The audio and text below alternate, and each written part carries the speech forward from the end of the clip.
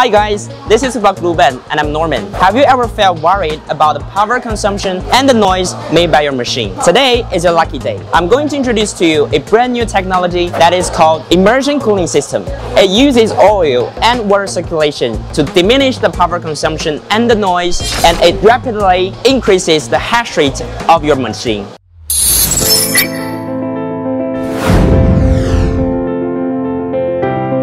What are the advantages of this cooling system? Compared with the old traditional air cooling system, what is the difference between the old one and the new one? Normally, when we add outside environment, the decibel will normally reach around 35 to 40. So as you can see from the screen, let me keep quiet so you can see the statistics of how many decibel it reaches now, even though the machine is running. And no matter you are mining things at your own place or in your factory, it is obviously a very huge advantageous thing for you to do. Okay, as you can see, this is one of the machines that we didn't use the oil cooling system, and there are a lot of problems happen to this machine. First one is the electrostatic dust, and second one is chip oxidation. The oil cooling system really reduces the possibility of failure by 90%. Oil cooling insulates the air, eliminates the machine damage caused by water vapor erosion, chip oxidation, fine vibration, and electrostatic dust.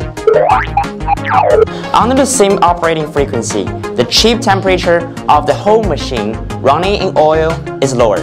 The oil cooling scheme saves the power consumption of the cooling fan. Compared with running in air, the machine saves power by around 16%. The oil cooling can be overclocked freely, up to 40%. You can see the data of this oil cooling cabinet clearly from its backstage. It can overclock up to 40%, which is 75 digits per second. Temperature of both hash rate board and chip is within normal range. If you want the temperature to be lower, you can choose to increase the water cycle, reduce overclocking data, or increase power consumption. Purpose of overclocking is to cover the cost of water and electricity with residual benefits. That's awesome. Oil cooling does not have high requirements for plant facilities. The room can be fully enclosed with ventilation equipment, reducing the investment of traditional cooling stuff such as water curtain, fans, etc. As you can see, this is very important. It's called electromagnetic valve, and this is input port and this is output port. Well, inside the tank, as you can see, there is a lot of space for you to put the machine in there. This is the Ethernet cable, and this is the power supply connectors.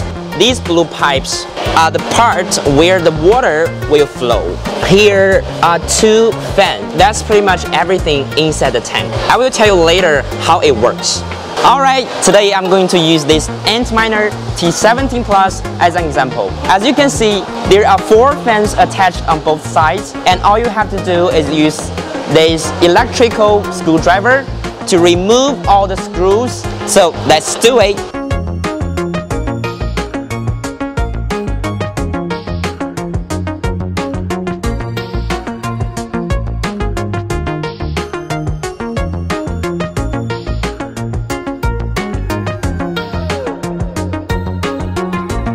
These are analog accelerators. The purpose of using this is to make the machine feel the existence of the earlier fans.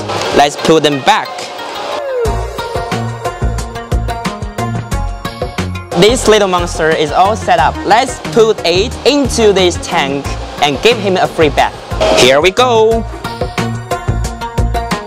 And the power connectors goes right here and the other side. And the Ethernet cable. Alright, it's all settled up. Now we're going to pour the dielectric oil into the tank.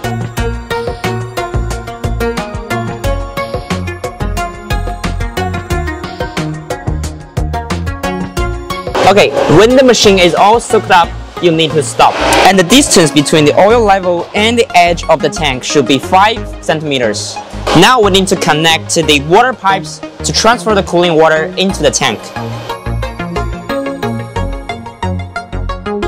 Okay, now everything is settled up. Let's test how this machine works. Now we need to connect this power supply connectors and the Ethernet cable. Fine ripples are slowly flowing with no noise at all, running very steadily. Isn't that amazing? Let's see what the dashboard shows. Temperature of the water, temperature of the oil, and the speed of the fans.